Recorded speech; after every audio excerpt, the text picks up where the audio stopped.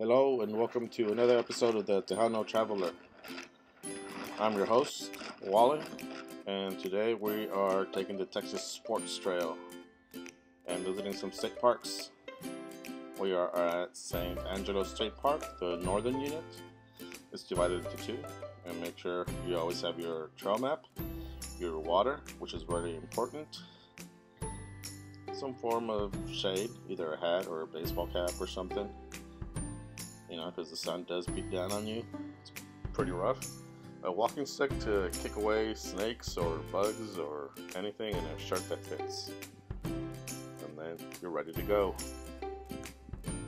I'm in the north unit. Like I said, the park is pretty big. It's divided into two sections.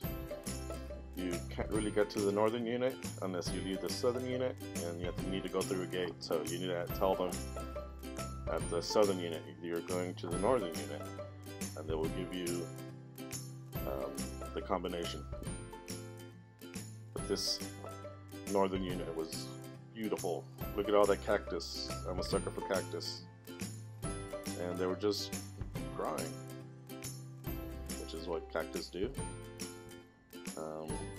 There were no prickly pears though. The wind was pretty bad. You can sometimes hear it here in the audio. But the trail was pretty flat, which is good.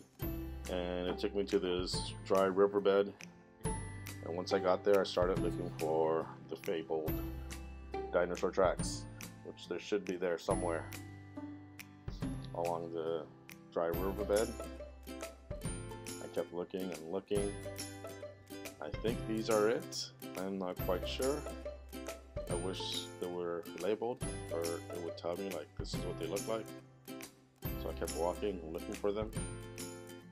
And then I thought maybe these were it. I mean, they look trackish, right? I don't know. I spent a good half hour just roaming around looking for tracks with a shirt that doesn't fit. But at least it was maroon, just like my alma mater. Then I headed over to the southern unit. The time I was there was burnt.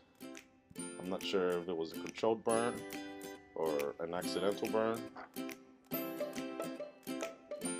but it was also pretty dry, and the lake levels were really low. I think the lake is at 1/3 what it really should be.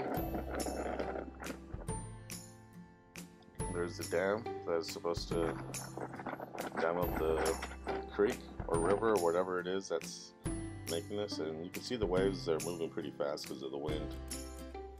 If there's one thing there was wind. And I always like passing through the campsite so I can see all the people camping, and imagine myself 10 years from now just getting a camper and going to state parks and living there, having no home. You get to drive through some of the trails, and as you can see, it was burnt everywhere. Then I was driving on this road, which I'm not sure is a road anymore, because as you can see it was sort of overgrown, but I still did it.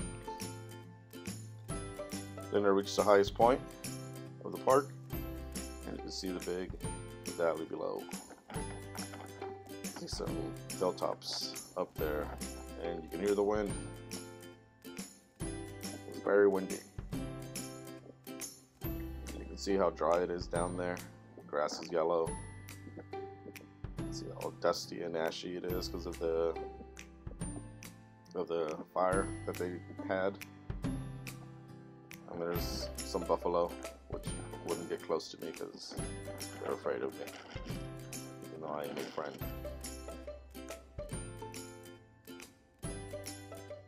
But it is kind of pretty to look at.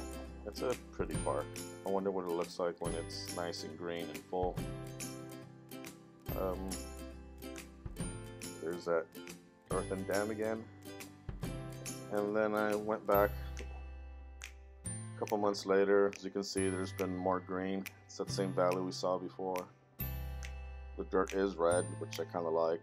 You can see more of it now that the ashes aren't there to make it dark and black. But you can see the greenery starting to return. It's no longer as yellow and dry as it was the last time I was there. So I'm glad I went back to look at it when it was more in its natural state without it having been burnt.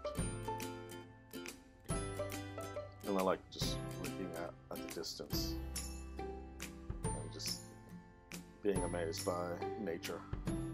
Anyways, hope you've been enjoying my videos. Don't forget to like and subscribe and go out there and visit some of your state parks. Thank you. Bye-bye.